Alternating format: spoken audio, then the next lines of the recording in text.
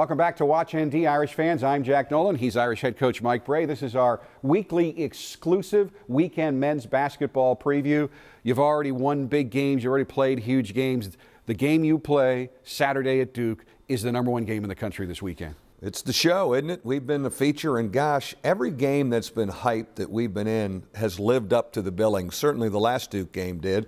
But this is a heck of a challenge for our team to go into Cameron Indoor Stadium, the tradition of the place, the very, very difficult road atmosphere that it is. But I am really proud to take this team, this Notre Dame team, into Cameron for the challenge. A lot, of course, has already been made that Coach K has played his former assistants in 21 games. He's 19-2. You're the only guy to beat him. You know, he's competitive. They're a very good team. How hard is it to beat a team of this caliber twice, especially when you've already beaten them on your floor when you go to their floor? I think it's always hard, to sweep somebody who's really good in the league.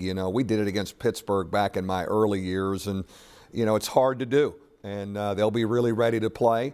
They probably didn't play as well as they wanted on Wednesday, so I feel we're going to get their best punch. The great thing about our game from 10 days ago is there's scoring. The ball goes in the bed. These are two talented offensive teams. I don't know if anyone's going to shut the other one down.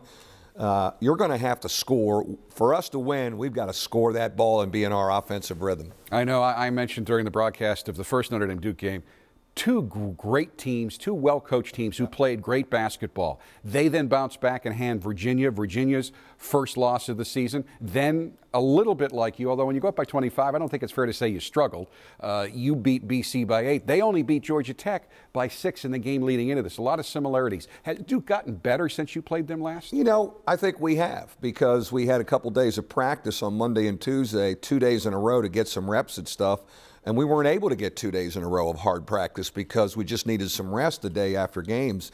So I think we're better. I think they're better. And great matchup. Everybody watching. I'm really proud that our group gets to go into this venue and play in a big game. And you're nice enough to let us look ahead to the next game just for this, because right now this team is focused on Saturday.